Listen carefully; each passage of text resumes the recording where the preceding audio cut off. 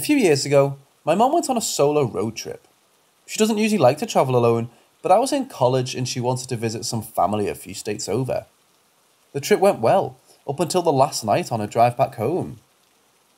She had booked a room in a B&B that looked really nice online, but everything went off the rails when she actually arrived, which I witnessed, since I was on the phone, FaceTime, or being informed with texts and photos from her almost the entire night. When she pulled up to the house, it was totally dark. There were no lights on inside, and it seemed almost deserted. When she called the B&B to say that she'd arrived, she was told to take a key from under the doormat and unlock the door herself, as the innkeeper had been called away in an emergency, and she would be the only one there for the night. She was already a bit uncomfortable with the situation, but went inside anyway, since she had already paid the fee and didn't have anywhere else to stay.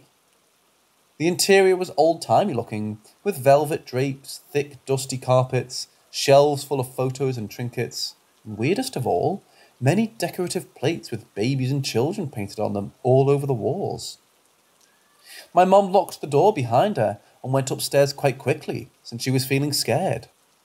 Upstairs was worse though, with the continued vintage furnishings and the unfortunate addition of about 15 ceramic dolls in each room, arranged on the beds and propped up on the tables and shelves. At this point, my mum was really freaked out, but kept trying to convince herself that there wasn't actually anything scary about the inn, or the dolls or anything else there. So she picked a room and started trying to go to bed. She did find herself turning the dolls around in her room so they faced the wall, even though she's usually a stark disbeliever in anything paranormal. That's when everything got really strange. She started hearing sounds all over the house, very human-like sounds. It started with creaking, then footsteps and whispering. My mum was overtaken with fear in a way she'd never experienced before. She found herself frozen in place, where she quite literally couldn't move, while hearing more and more activity. The sounds eventually escalated to screaming, crashing and banging sounds from all over the house. After a few minutes, my mum managed to shake herself from the paralysation and realised that she needed to get out as fast as she could. She was so terrified that she actually tried climbing out of the window on the second story. But the roof below was too steep and she had to climb back inside.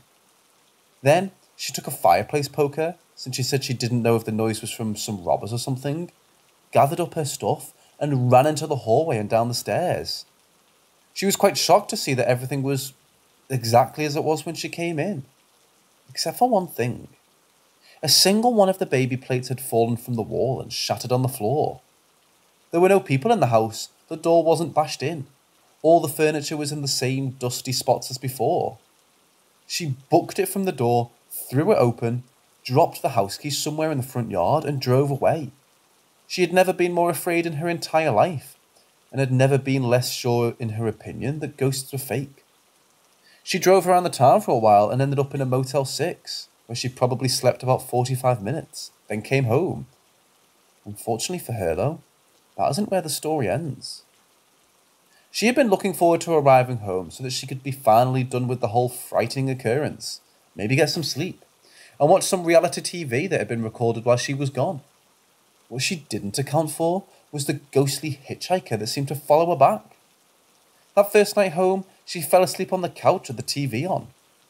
Around 2 a.m, the TV turned off on its own, and she woke up suddenly to hear loud footsteps running through the living room. She lives totally alone in a standalone house. Weird things continued to happen for about 2 or 3 months, including a constant problem with the TV turning on or off, changing volume, changing the channel by itself. She would hear voices, screams, and footsteps throughout the house, and would often wake up to have items in the kitchen and living room moved around, very weirdly, with no explanation. The most notable of which was when the toaster has mysteriously moved to the top of the fridge one night. Fortunately, my mom really dedicated herself to 100% ignoring the ghost and trying to avoid feeding negative or scared energy into it. And after a few months, it went away. She felt like she knew for sure that it was a ghost, and that it latched onto her that night in the inn. She certainly isn't much of a skeptic anymore.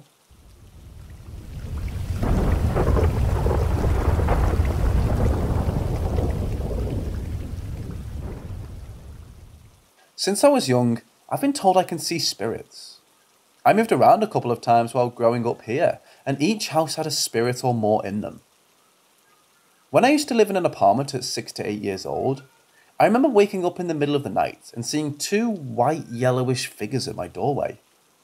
I rubbed my eyes to see if I was tripping, but I really did see them and saw them move. One was tall, the other was short. I didn't feel scared, but in disbelief, especially when they started dancing for me. My dad has always been a skeptic, and still is, but apparently we drove past a cemetery one time, and I was too scared to look because I said, "I don't want to see no white people, ghosts," and he told my mom that. Another time, still the same age, we moved into a house by a forest, and I saw a huge brown figure pass me at the corner of my eye, and I legit thought it was a bear inside that house. I chased after it, but it was gone. Then my aunt's house caught on fire. Her first son passed away in 2000. My mom decided to take me to the burnt house. When I walked through the doorway, I immediately felt pressure or a force pushing me. My mom felt it too. My instinct was to go upstairs to my cousin's room. I went inside and I felt sorrow, even though I had never been in this room, nor was I attached to it. The room also felt cold. I found myself in tears and I didn't know why I was crying. But maybe it was my cousin's spirit's feelings. Maybe he was sad his home got burned down. I remember seeing photos of the house right after it got burned down. I saw orbs in the pictures and handprints on the walls with long fingers. I asked my aunt for the photos, but she doesn't know where they are. My aunt's friend was also a medium and told her the house was a bad spirit or is bad luck. I don't remember which, and that she would sell it. But she never sold it after many years. Years later in middle high school, I moved to this townhouse. I lived there until I turned about 21. This house has always made me feel uneasy. I'd hear creaking of the floors upstairs like someone is walking. I thought it was just the house being old, but it was built in 1981. There were a couple of times my dog would stare up at the staircase and growl at it. I remember her first sticking up. After that, she would sit by me like she's scared because she was shaking. My mum also had left food out purposefully for spirits. She even cursed her co-worker to death. I'm not sure if it's even related to the house. I used to pray every night because I knew I felt scared all the time when it got dark. I think that house was the only house I truly felt scared every night, or whenever it's dark. But one time, I was praying. I felt someone's breath on my left ear and heard a male voice whispering in a different language. It felt sinister. I was so scared I froze. I told my dad, but he didn't really believe me. We then moved to Arlington by the courthouse in a newly built apartment. I never felt or heard spirits since then, and I was never scared. More time passed, and I decided to move to my aunt's house, which was rebuilt on the same ground. I remember seeing a white figure pass me. It literally looked like someone in a white t-shirt went into my room. I tried to follow it, but it was gone.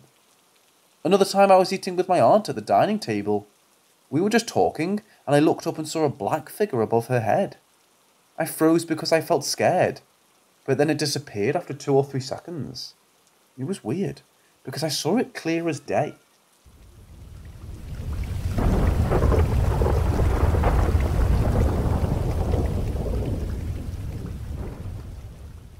I don't actually remember any of this, to be clear, because I was a baby, but I've been in the house several times since, and my parents and others have told the story so many times that I may as well have experienced it. Basically, I grew up in a late 18th century townhouse, or part of it anyway. The building itself was a doctor's surgery or GP's office, and it was a family home that had been around for generations. My parents rented the top 2 floors and part of the ground floor. If there were rumours before they moved in, they certainly hadn't heard them, and for the most part the house was okay. Things really only amped up when I was born. It was an old house. The furniture was all antique. There were portraits on the walls, antique silverware in the basement. There were just 3 bedrooms despite its size, and the master bedroom was enormous, with high Georgian ceilings and clearly old wallpaper and moulding. It was a beautiful room and they tried to stay in it. But after the first night, it became apparent that it wasn't going to be possible. It was freezing for one thing, and even with the heating on and the fire lit in the room, it was just unbearably cold. Not great for a newborn. So they moved to the back bedroom instead, but the master continued to give them the creeps, and they sealed it up, somewhat unsuccessfully. If you closed the door, it popped open again. If you closed the door and locked it, then it would be open again by the next morning. Always the same amount, just about 3 inches. Only a crack, really. If you closed the door, locked it and piled furniture in front of it, then the banging from inside would keep the baby, me, awake all night.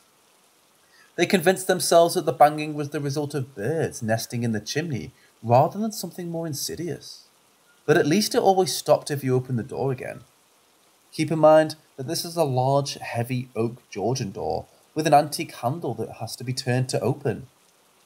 They decided that based on the cold of the room, it was clearly a draft which was opening the door, closing it every time they went past, just to feel proactive and move on with their lives.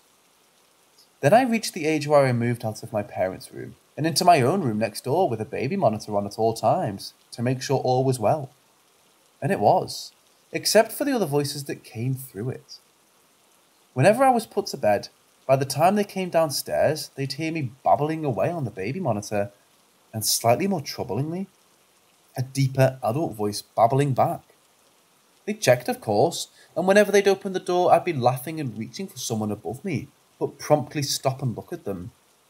Pretty soon, they realised there was basically nothing they could do, so they just ignored the babbling and kept an ear open for anything more worrying. My mother tried to convince herself that it was probably interference with another baby monitor on the streets. The noises sure did freak everybody else out a bit, though.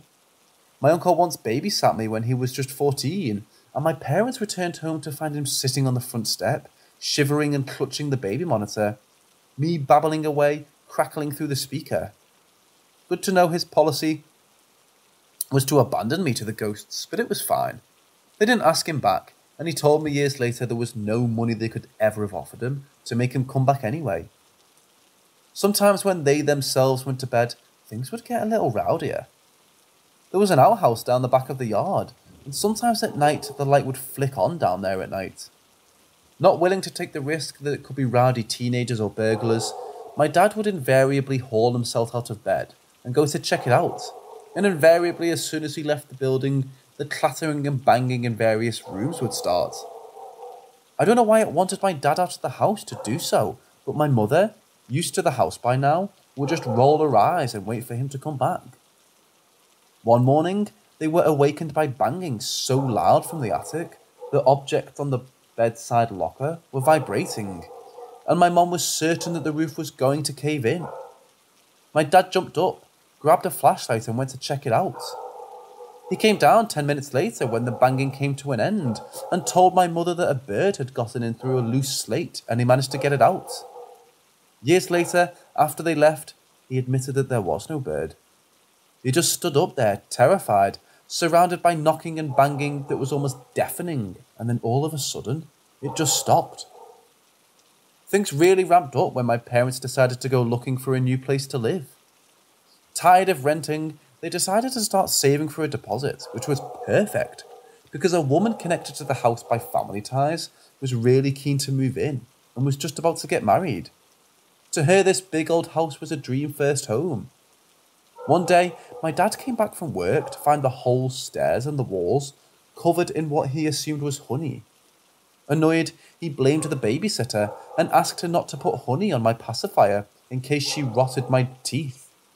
She denied even having any honey on her, and my dad let it slide. But the walls and stairs were sticky for weeks despite frequent cleaning. The banging got worse too. More birds in the attic, he assured my mother.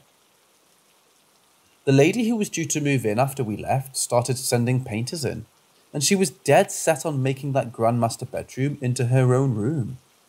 The painters came 3 times. The first time they painted the walls and ceiling, left it to dry, etc. And when they came back, the next day, not only was the paint still wet, it was sloughing off the walls in places like an ill-fitting skin. So they shrugged. It was a cold room, and scraped the paint off to start again. They opened the windows for air. That room always smelled like turned earth, my dad says, because of the damp and cold. lit a fire in the grate and tried again. Next day, they return, same thing. Paint just refusing to stick to the walls. They were annoyed this time, starting the job once again. But by the time lunchtime came, they popped their heads into the kitchen, told my mum they'd be back later, and took off unusually quickly. They never came back. They left their paints, brushes, painted clothes, even their radio behind.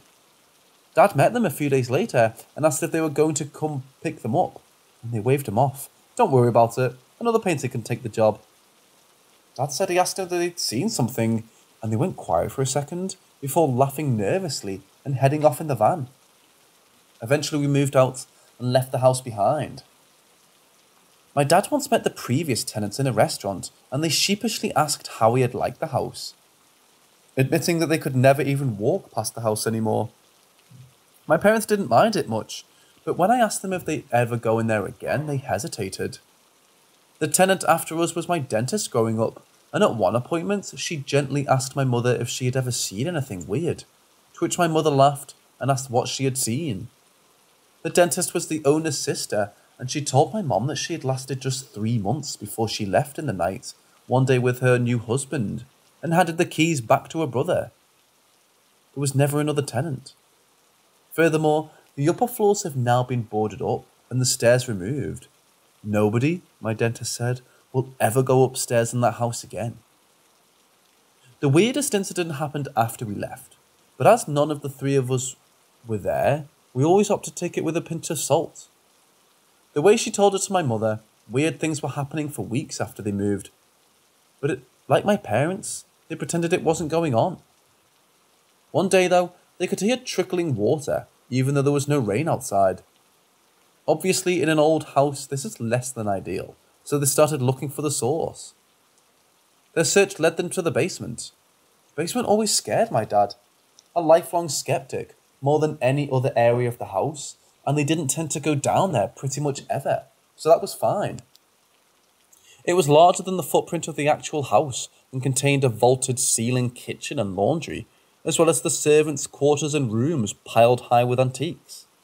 At best guess, it's older than the house itself by at least a century, and belongs to an earlier building on the site.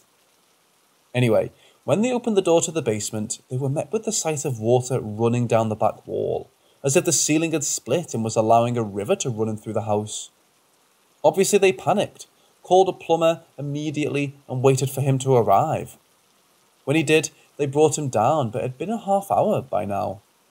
The three of them stood at the foot of the stairs, and when they opened the door, 6 inches of water stayed standing, according to the dentist anyway, at least 3 or 4 seconds.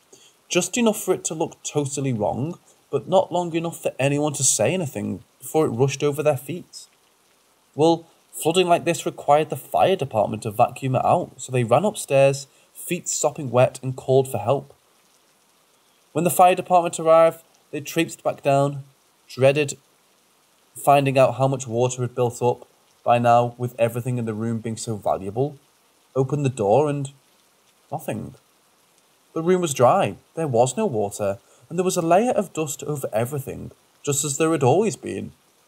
The dentist thought she was going mad apparently, and the fire department weren't especially impressed with being called out on a joke.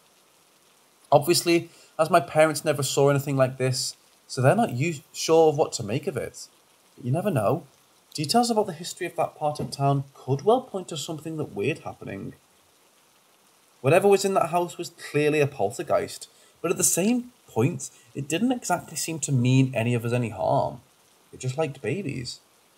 It's got the house all to itself now, with just the doctor's surgery operating on the ground floor. I hope it's much happier now.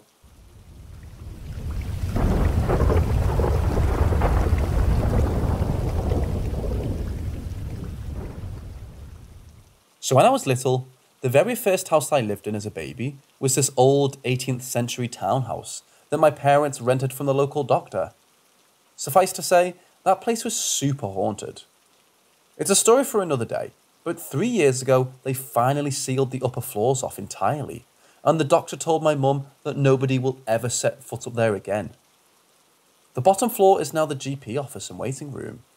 Now, all of this aside, Growing up in that environment left me with a major sensitivity to spirits that's kind of still active sometimes. I'm 25 now. But when I was a kid, I terrified my entire extended family with the things I would come out with at random. Anyway, one of the more popular stories my parents tell at barbecues and parties, and just to anyone who will listen, happened when I was 2, and Mum wanted to pop in to visit her grandfather's grave. Her family are from a village about 20 minutes drive away, and there are 2 graveyards, the new one and the old one. My grandfather is buried in the old one in the old family plot. This graveyard has since been locked, and you have to get a key from the priest to get in. So, being 2, I wasn't overly interested in sitting down by a graveside to pray with my parents, and they were happy enough to let me wander, so long I stayed in their sight. And luckily for them, I didn't go far. I bottled down the path and stopped about halfway back among the tombstones, where I started to sort of sway on the spot and dance as much as a 2-year-old is capable of. My parents watched me for a few minutes, but didn't think much of it, and then told me we were leaving. My dad picked me up and we headed for the gate, but just before we left I turned over his shoulder, looked around, and smiled and waved at something. They obviously didn't really think it was anything to be concerned about, because a week later they went back. My grandfather had died the day before their wedding 4 years earlier, and Mum had been very close to him, so they visited fairly often. This time, when we went in, I didn't even wait for permission and ran back down to the same graveside, where I began swaying on the spot again, looking up over the grave of the air as if something was suspended there. It's probably worth describing the grave, but there isn't much to describe. It was a very small patch of earth that didn't even have a border, fairly overgrown and with a totally rusted small iron cross at the head of it. There was no nameplates, no indication of who was buried there, and it clearly wasn't a recent grave. Keep in mind, literally nobody is buried in this cemetery anymore, except a couple more of my family members who went into the family plot. At this point, my parents are creeped out. My dad, who swears blind that he doesn't believe in ghosts and never will, came down to ask what I was doing, and I explained that I was dancing. He asked me why, and I pointed above the iron cross, and in the jumbled English of a toddler said, "The boy is singing, and he wants me to dance." My dad picked me up, ran past my mother, and got in the car to wait for Mum. They went to my great-grandmother's house across the street and told her the whole story, but they all agreed it sounded a bit ridiculous the more they thought about it. And since I was only 2, it was probably just a game. So they went back. They entered through different gates. They went over the wall. No matter what they did to try to confuse 2-year-old me, I always went back to the same grave. And once again, there was nothing special about it. It wasn't beautiful or impressive. There was no reason for a 2-year-old to be so drawn to this little patch of earth, but I always went straight there. I always danced while he sang to me, and I always waved to him before I left, regardless of which side we left from, or which winding pathway they took out of the place. They brought other family members with them as witnesses. They had family friends question me about it. I always told the same story. My earliest memory is of my grandmother sitting me down on the cemetery wall while I was trying to dance as instructed, while my parents looked at me, totally scared, and asked me to describe him or tell her what his name is. I don't think I answered her, but I remember finding the looks on their faces just so unbelievably funny, because they were so scared of my friend who only wanted to sing to me. What I didn't know was that my great-grandmother had told the priest, brought him in there to show him the grave, and asked if there was any way to know who was buried in the little unmarked plot. He went off and checked the burial records, and sure enough, 5-year-old Robert, the blacksmith's son, had died of TB almost a century earlier and lay there, marked only by the little iron cross that his father made for him. Funnily enough, my great-grandmother knew the blacksmith. He was their next-door neighbour, but he was an old man when she was a little girl, so she never knew the little boy. My parents stopped bringing me to see my friend after that. We only went into the cemetery for funerals. We also moved out of the doctor's house, but it was a few years before I stopped being a creepy little kid that terrified anyone that spoke to me. I actually did go back a couple of years ago and brought a friend of mine visiting Europe from Boston. She told me when we met that she could speak to ghosts, and after a couple of weeks I started divulging the hundreds of stories I have from childhood. and she asked if she could come to the cemetery with me. Since the gate was locked, we had to hop the wall once. We were inside. She pointed clean across the top of the headstone and said, "Hey, is it over there?" pointing at its location. I nodded, and she started walking towards it and stopped right at the iron cross. "This one?" I nodded. "I swear this is totally real." She stood there for a second and then started backing away. I didn't have to ask her why. It was the middle of December, and yet the air seemed to fizzle and get really, really hot. The hair on the back of my neck stood on end, and the pressure that built up in my head made it feel like my scalp would split open. She told me she wanted to leave, but I was already running out of there, and we vaulted the wall like Olympians. I don't know what happened that day, since I'm not a child anymore and didn't really see anything. But I couldn't shake the feeling that afterwards, that my little friend there felt like I had brought her with me, so I could impress her, and he didn't like that. Not at all.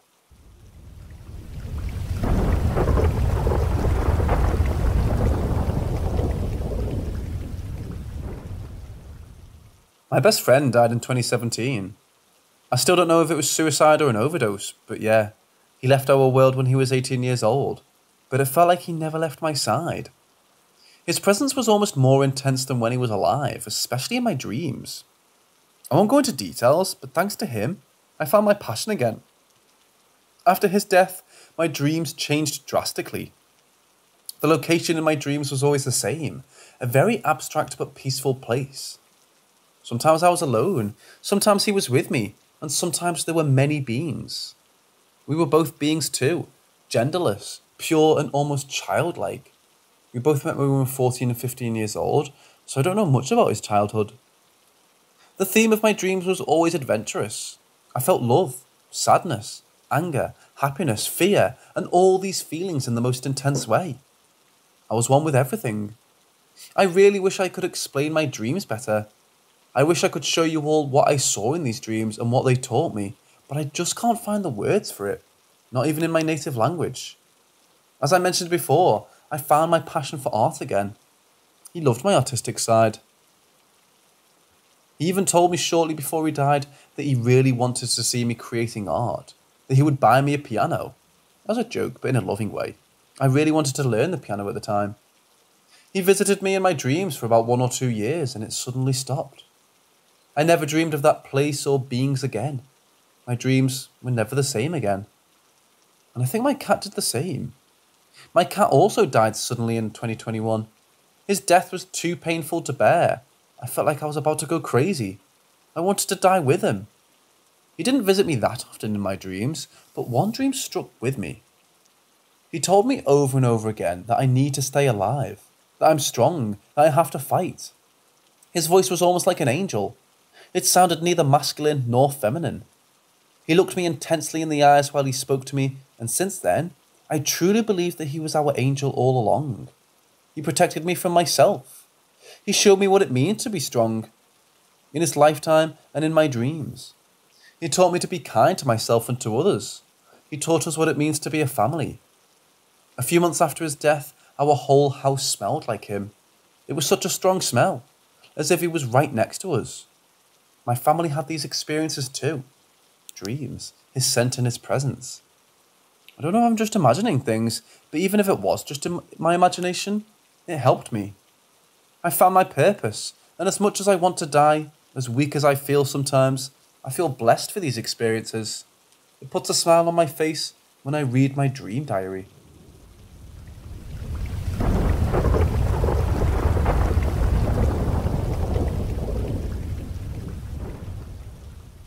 So, I go to a relatively old college, built in the 1800s, and there's a bunch of stories of it being haunted, but I don't really buy into it that much. I've been here a couple of years already, and haven't seen anything too weird, minus what I'm about to say, which is possibly the weirdest thing that's ever happened to me. My roommate is never here. She always just stays at home and commutes to school for classes, which means I basically live alone in my dorm. As an introvert, I couldn't be happier.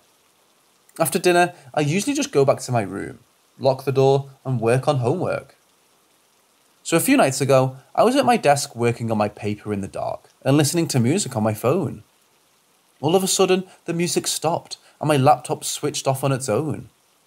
Neither the computer nor my phone would turn back on, like something had just disabled all the electricity in the room. At that point, I just kind of accepted my fate and decided that would be a good stopping point for homework. It was probably after midnight anyway, and the next day was a Saturday, so I didn't need to use my phone to set an alarm.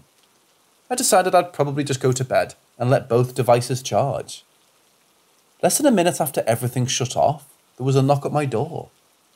I remember walking to the door and going to look through the peephole, but after that, I remember nothing. I woke up in my bed the next morning on top of the sheets, which I never do, and I didn't even remember going to bed. On top of that, when I checked the door, it was unlocked.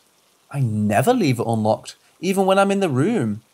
I'll check the door 3 times an hour out of paranoia, just to make sure I didn't forget to lock it.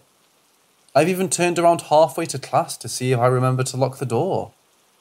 I figured it must have been my roommate who came to the room that night, and I was just so tired I don't remember. So I texted her to tell her she'd forgotten to lock the door last night, but she responded by saying that she was never at the apartment. I thought she was lying or something, but then she FaceTimed me. She was in a completely different state. The only 2 people I would have opened the door for were her and campus security, and I have no idea why security would have been at my door past midnight, especially since I was making 0 noise, and no one else has a key, so I would have had to have been the one to unlock the door. Nothing in my apartment was out of place or missing. I finally assumed that I must have dreamed the whole thing, and that I'd somehow unlocked the door in my sleep. My phone and laptop were working fine, after all, and showed no signs of damage. A couple of days later, though, I started telling my friend in class what had happened, and as soon as I mentioned that my electronics stopped working, some other girl that I didn't even know butted in and asked, "Was there a knock on your door after?" The girl proceeded to match my story almost exactly. She was alone in her room, all the electricity shut off, there was a knock on her door. She went to check through the peephole, and she remembers nothing after that. Her only difference is that she woke up on the floor next to her bed and not on top of her bed. She says she also knows someone that this happened to, but she won't tell me who. I'm just thinking that if there's 3 of us, this may have happened to a lot more people that we don't know about. Has anyone experienced anything similar? Is there anything I should do about this? I don't think campus security would do anything about it, since nothing was stolen. I wasn't hurt or anything, and there aren't even any cameras in the building. Great security plan, I know. They barely even do anything about actual crime, so I'm pretty sure I'd get laughed at if I said anything. What was this, and what do I do?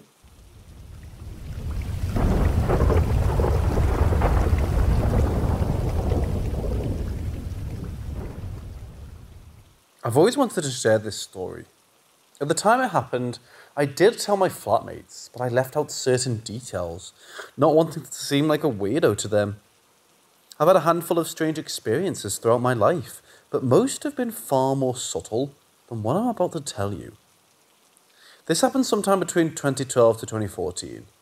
I would have been in my late 20s at the time, living in a shared house in the eastern suburbs of Sydney. I worked nights packing shelves at a supermarket, a job I absolutely hated but had kept all through uni. In fact, I'd actually graduated in early 2012, but found I was too lazy to just quit. I ended up spending those last few years in the share house kicking around, working this crappy dead-end job, waiting for everyone to go their separate ways so my life could start. After each shift, I'd catch the bus home from work at around 11 PM. Get off at the top of the hill, at the shops, then walk down the hill towards home. It was only about a 10-minute walk home from the bus stop, and I only mention all these details because I probably caught that bus and made that same walk 1,000 times in all the years I held that job. This was the only time anything even remotely creepy happened. I topped off the bus and was headed downhill with the cemetery on my left and a row of simple 1- and 2-story homes on my right. I almost never saw any people at this time of night. That's how quiet the area was. The road is also well lit, and despite a cemetery looming over your shoulder, there's nothing eerie about it. In fact, it's quite a beautiful, well-tended cemetery, filled with interesting old markers, statues and things. You'd see people jogging or walking through it most days. The cemetery is bordered by a sandstone wall that follows the way downhill. then left along this coastal road that sort of loops back around. I was maybe halfway down the hill when a plain white van drove past on my left. At first, I thought nothing of it.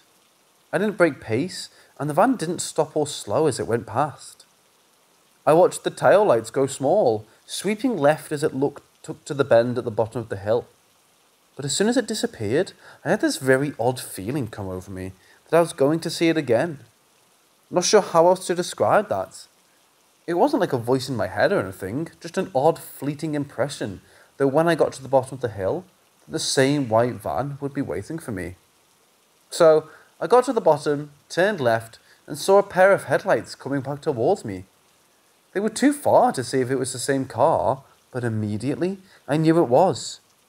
I didn't feel scared or anything, but I knew then that whatever was about to happen was going to happen, whether I wanted it to or not. Again, just a fleeting impression. This time, the van slowed and came to a stop at the side of the road. There was a young guy driving. I can't remember whether the passenger side window was already open, or whether he leaned over to open it. But either way, he leaned across and called to me to come over. All I thought in that moment was, he probably needs directions. But as I approached, I immediately began to feel very uneasy. The gentle impression I'd felt earlier, watching the van drive past, now solidified into a vague feeling of dread. I felt as if I shouldn't get too close, so I came about as far as the grassy verge and then stopped. I remember the radio in the car was playing, just some random pop song. He might have reached over and turned it down, I can't remember. I also don't remember too much of what he looked like, to be honest, except that he was maybe about my age or a little older. Had longish blonde hair and a few days of growth on his face. He didn't strike me as threatening, so the unease I felt was more confusing at first. He spoke with a British accent, I just assumed he was a traveller. "Excuse me," he said, "can you help me? I'm trying to get to the cemetery. Do you know where I can find the cemetery?" I was really confused. Just over his shoulder, on his right, less than 20 feet away, the tops of grave markers and crypts poked above the sandstone wall. Like I said, the way was well lit, and he would have definitely seen the cemetery as he drove this road a moment before. In fact, he'd driven down to the far end of it, then made a U-turn, and that's when I'd seen him coming back. At the other end, where the road loops around the coast, the wall wasn't high, and you could clearly see all the graves, even in the dark, stretching back up the hill. It made no sense. I was just about to answer when my blood absolutely ran cold. I froze mid-word, my mouth hanging open.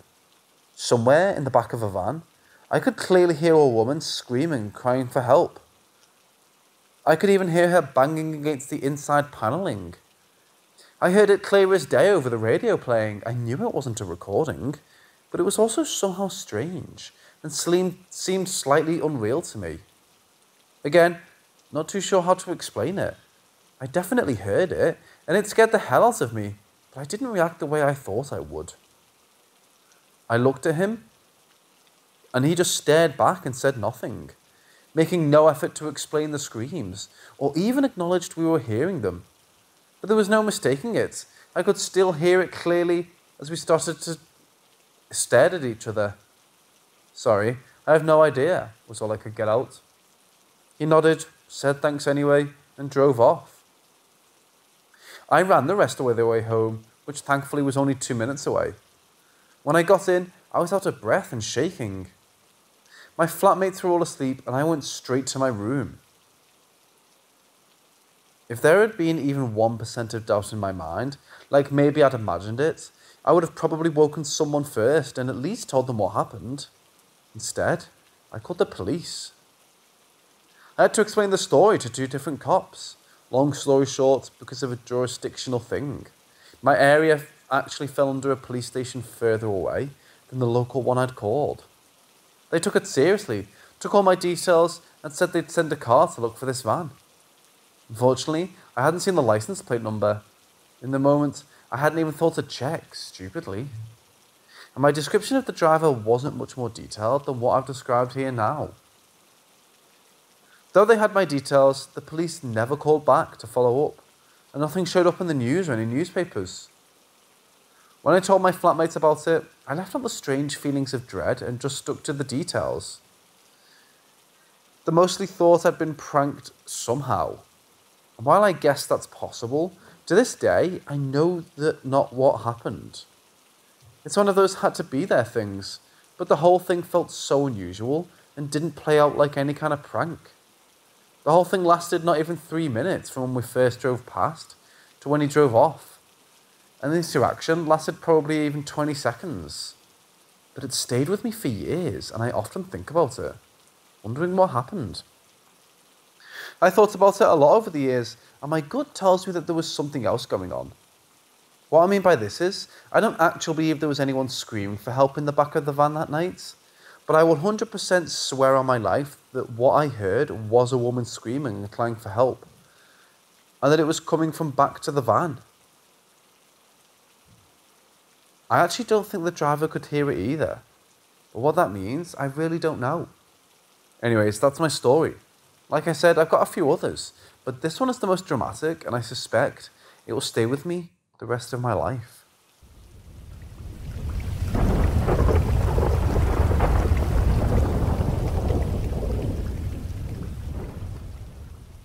My story starts off a couple months before I was born. My mother told me that my dad was into demons and thought that doing a ritual on my mother and myself would make us luckier. I don't know much about what was used except skulls, candles, and a wired liquid my dad put on my mother's stomach. Nothing much happened after that with my family, except when I was 2 years old, I was crying and pointing at a corner as my family asked what was wrong. Growing up with my little brother, that's not regular behaviour for a 2-year-old. All I can remember about that was a big spider with the face of an old white man. I addressed the colour because my dad didn't really like white people all that much. This memory is a weird one because I remember it through a different person's perspective.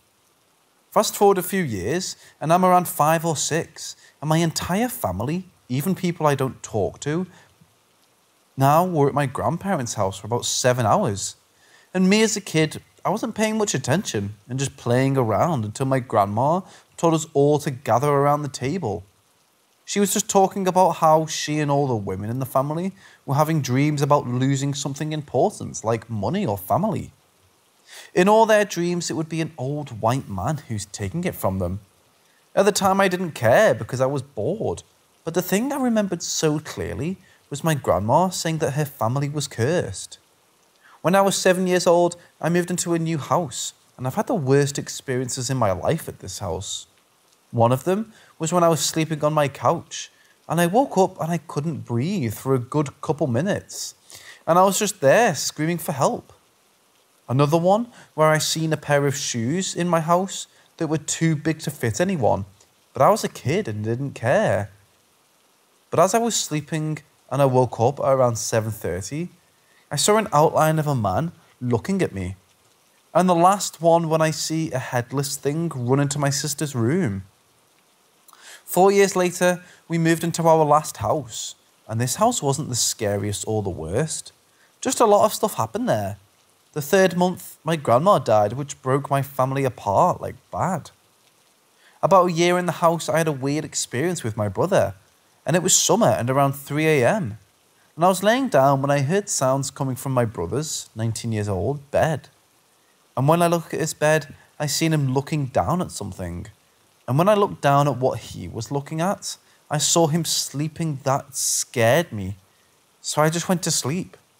I told him what happened and he just said he had a bad dream. I have some more, but I think that's for another time. But when I was 12, I had sleep paralysis. And I seen that spider with the man's face. And I also seen my grandma, but nothing about her was her. And she just had a big smile on her face, but it didn't look human. I also saw people I didn't recognize as well, but they looked the same as well. I always joked about Dad doing voodoo, but he confirmed it a couple of months ago. And a day after, he told me that I watched a video of someone having sleep paralysis and seeing that spider with a man's face.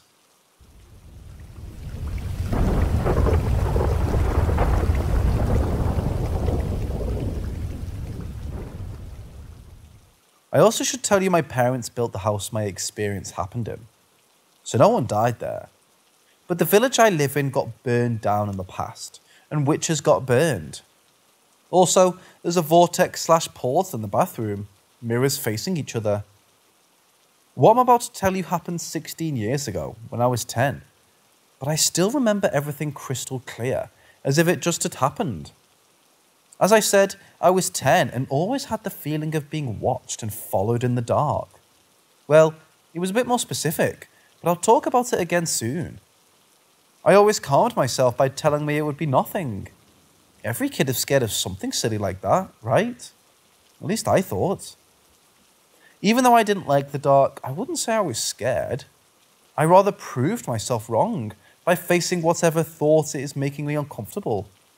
So again, when there was a dark area around me, or if the lights were completely off, I often had very specific thoughts that tried to scare me. Like, something is in there watching me reading my book, or something just waits till it's dark to grab me and scratch my arm right here. Like, it was very specific. What would happen in the dark, you know? When I was a kid, I loved documentary movies, so I knew about survival instincts and stuff. That's when I would tell myself to calm down. It's natural to be scared of the dark because we can't see. It's nothing there. To prove it to me, I would do exactly what my instincts told me not to do. Most likely nothing happened, as I told myself, but the next day, I had scratches and blue marks on my body, where my instincts told me it would be if it was dark. I ignored it. I think I just didn't want it to be anything, since it would mean there really is something.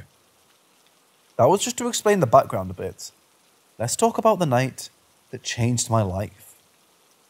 As I went to bed, I again had this feeling. This is a really, really bad feeling. It was way stronger than before. Something told me to not switch the light off. To explain, I was already in bed. I just had to reach out to hit the light switch. But before I could turn it off, I freezed and just couldn't do it. My thoughts weren't specific this time. I just had this huge fear of doing it, and it was just like, you'll regret it. It took me a few minutes to convince myself I was childish and just should do it.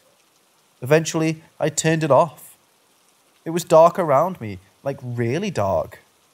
I had those glow-in-the-dark stars on my wall, but I couldn't even see them. It was just pitch black. Again, this huge fear overcame me, and I slipped deeper under my blanket. Everything just felt off. That's when I heard it. A very creepy breathing right behind me in the room. I was facing the wall, eyes wide open. Again, I freezed. I was too scared to turn around or move myself. Jeez, I was even too scared to breathe myself. I just hoped it wouldn't notice me. I can try to describe the breathing sound. It was almost as it would growl in a very, very, very deep tone every time it breathed out. While breathing in, it sounded like it was kind of buzzing at the same time. I can't tell how long I was just laying there, listening to the sound of its breathing. It felt like forever. But considering I didn't breathe the whole time, it can't be that long. Suddenly, I heard the sound of something being moved through the air. How do I explain? Do you know the sound when you take your ruler and just move it in the air real quick? It almost sounds like the wind in the trees, but different. Maybe you know what I mean. After I heard that sound, something hit my face. Well, more like brushed over it. I had long black hair back then, and I felt it being moved forward with the force of it. And then silence. All I could hear was my own heartbeat. I still couldn't move. Not because I was paralyzed or something. It was more like I didn't want to move because I didn't know if it still was there and if it would attack me if it found me. I think it was pretty aware of me being there the whole time, but back then I didn't know that. Everything would have been possible, you know? When my body forced me to breathe again, I was freaked out by the sound of my own breath at first. I thought it would be back. It took me a while to figure it was just me and everything else was still silent, but I still just lay there listening. This time, I can't tell how long it took me, but I didn't move until I noticed my stars on my wall growing again. I reached out and turned the lights back on. I was shaking so badly. I remember how I couldn't hit the switch at first because I kept missing it because of this damn shaking. With the lights back on, I realised this really happened because there was proof right there in front of me. I had a teddy bear on my writing pulled on the other side of the room. Now remember the sound of something moving in the air and how something slid over my face? Well, there he was, my teddy bear, laying between me and the wall, his eyes facing directly towards mine. Something threw him at me. I'm still living in the same house, and I'm convinced whatever it was is still here. Over the years, I figured there are several ghosts in this house, and most of them are friendly. But there also is the really evil entity. Well, I'm not sure if it's just this one or even more. Most of the time it's in my old childhood bedroom, so I avoid going up there. My family and I tried to get rid of it several times, but every time there was something that crushed our plans, and so it's still there. This is not at all the scariest thing I encountered, but it was the first one that made me realise that there are paranormal things, and I kinda grew up with them.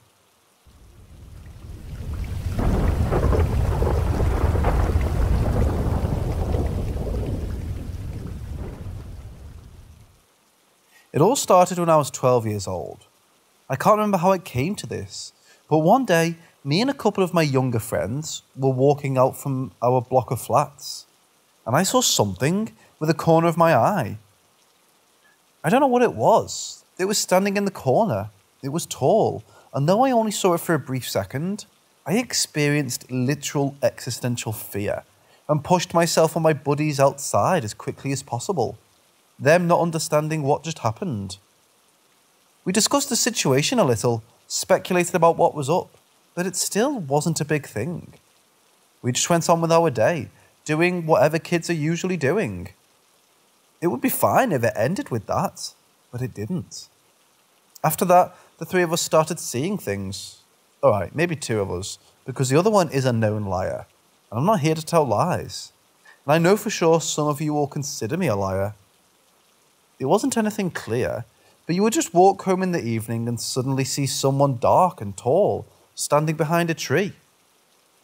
You knew something was there and it was watching you, but you would think that maybe your mind is messing with you. Soon enough, it went surreal. All I can say is we all became pretty paranoid, feeling like being watched all the time, but naturally, being kids, we also became really curious. That's when we became hunting this stuff. And I'm not kidding, we called ourselves hunters, because we would walk all over our area late in the evening, inspecting every dark corner, seeking out the paranormal. I know for sure that most of the experiences were just scared kids' imagination, especially considering the fact we would bring in someone new who didn't experience this stuff previously in order to scare them. This was a kind of bait for whatever haunted us, because we hoped it was drawn to fear. But two encounters stand out as very real. Stuff like, I saw it standing next to my bed when I woke up at night for a couple of seconds, and it pushed my back when we were on a hunt, but when I turned around no one was there. And even, it started loudly chanting something in my ear even though nobody was there. Won't be included, although it happened. I can't remember most of the smaller stuff anyways. For God's sake, I'm 20 now. The first one occurred when I got us 2 walkie-talkies, so we could split into 2 teams and inspect the area more efficiently. Oh yeah, look at those little shits thinking they're SCP Foundation staff. This time, however, we were hanging out in our yard and playing with only one of them. The other one was right there with us, turned off. That's when someone else appeared on our unusual frequency. We heard strange noises, and I started repeatedly asking who was the third one on the line. For some time it was dead silent, but then someone finally said, "They're calling for you." Nothing more. Silence. This was pretty scary on its own. The strange thing is, in 5 minutes, all 3 of us were called home almost simultaneously. Me and one guy got calls from our parents, the other one was approached by his father directly, and that's when we got paranoid over one more thing. Maybe our parents are under the influence of what we thought to be a demon as well. I know we probably were overthinking, and it was just a coincidence, but come on, when you're scared, you can't really think straight. The second one was worse, to say the least. This time, there were two of us, and I swear to God I would think I'm hallucinating if I was on my own. We were heading to our usual place of hunting, a dark street between a block of flats. Please mind that I'm from Ukraine, and it's not some fancy building, but a Soviet 9-story panel one, wildly overgrown with trees, and an old semi-abandoned factory. It's not clear if it's in use or not, but once in an eternity we could see its pipe steaming, though everything around it is covered in metal scrap and trash. Our casual talk was interrupted when I suddenly stopped to stare into the bushes. My friend joined me, and now we both stared at something we couldn't exactly understand.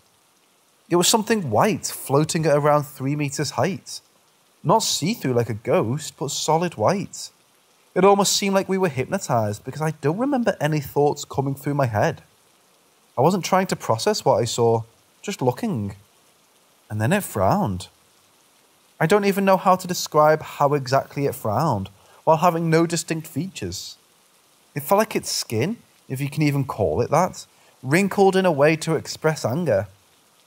It took us a couple more seconds of stupor before I woke up from it, punched my friend in the shoulder, and we ran somewhere people could see us as quickly as we could. Nobody was around though, so the best option was to stay somewhere someone would possibly notice us from a window.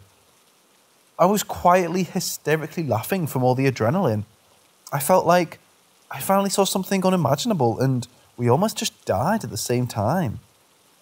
Thinks about it now though, this thing would probably end us if it could or wanted. And I know it will sound unbelievable, but we went back. Yeah, nobody would do that. That's bullshit, all this stuff. I was just curious if it had a body. Here's the thing, it was so dark I couldn't distinguish anything below its supposed head. So we grabbed some rocks and sticks and went back. It was still there, though a little bit closer to the path we were standing on this time. It wasn't moving, just like us for a moment, because it was freaking terrifying to do what was planned. We didn't know what we were dealing with. We were just impulsive, stupid kids. But we still threw whatever we grabbed at him, barely reaching the bushes at all. It still reacted by stretching its damn neck, skin tightening on its tendons or whatever they're called, and it felt like there were way more of them than it should be. At this point, our fright reached its peak, and we finally ran away. The demonical nonsense went on for some time, a couple of years I'd say, but at some point everything just ended. I don't know how, I don't know why. Maybe because we got older and we were not as sensitive to the paranormal stuff, or because we were getting more and more brave, bringing kitchen knives and crosses and all that stuff to try and protect ourselves. But maybe this thing just got bored of us and went on. I know that I saw it. Maybe almost everything that we thought happened was just our imagination, but those two instances were real as heck. I would die to know what that thing was and what it wanted from us. It made a couple of years of my life feel like an absolute mess. It would be nice to sort those memories out, to understand the hell we were dealing with, because sometimes it feels like I'm just an idiot who can't get over the games we played as kids. With nobody to consult with, I prefer not to mention this part of my life to anyone, because I know it sounds like fiction. Sometimes I hope I see this tall bastard again, just so I know he's real.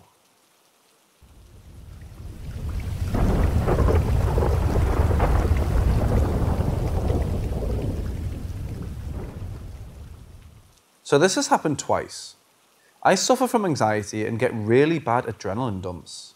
So that paired with hypochondria, I'm almost always feeling weird.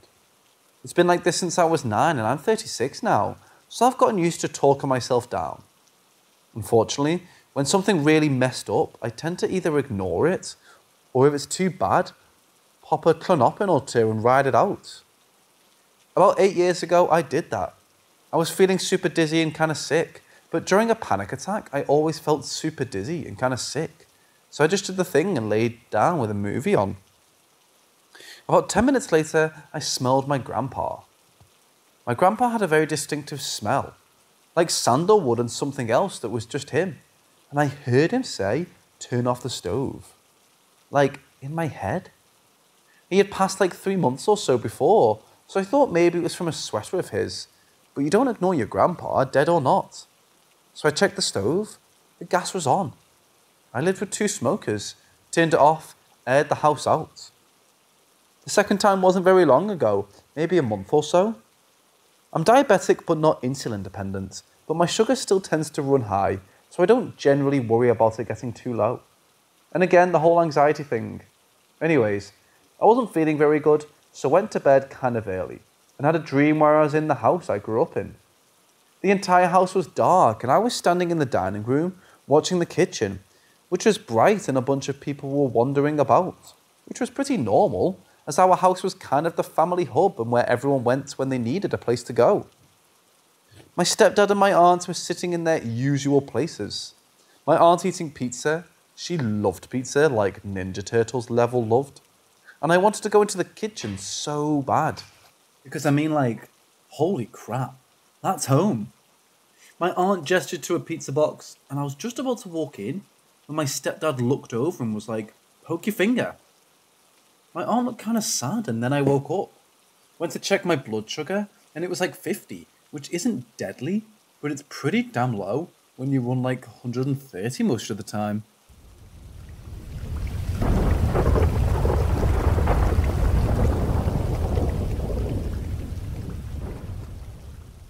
Hi guys. So basically, this is a story about a house I lived in a year ago near my IT campus in the west of Ireland, which I believe was haunted. To begin, before living there, I was always pretty skeptical of haunted houses, and for good reason. As a teenager, we would often visit haunted houses in our locality, which never really proved to be so, at least while we were present there. A few days after moving into our new college house for our final year of college, me and my friends went out to do shopping and get food. Upon arriving back, we noticed someone had left the oven on. We each denied it, but we knew someone had to have left it on. Looking back, this was probably the first unexplained incident, as thinking about it. Nobody had even put food in the oven. Over the following few weeks, we started to notice odd things happening. Creaks, groans, and movements from the side of our eyes. At this point, 2 of the housemates were convinced of a haunting. However, myself and another were still not convinced. It was soon only me that was left unconvinced, as one day, while the other non-believer was home doing study, they looked up to see a face peering at them before vanishing. It finally clicked for me when I woke up one night, just before Christmas, to see a very large man, or what I believed to be a man, staring at me from my wardrobe.